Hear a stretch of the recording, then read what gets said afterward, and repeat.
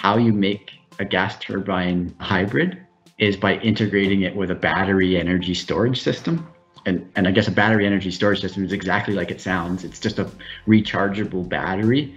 What the hybrid actually allows us to do is that it allows us to provide spinning reserve to the ISO without actually turning on the turbine or having the turbine connected to the grid.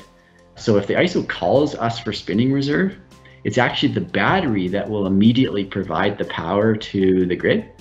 And then this buys time for the gas turbine to fire and to ramp up and meet the dispatch. So then once the gas turbine is able to start fully providing the spinning reserve, then the battery will come offline. So that's kind of how it works together as a hybrid.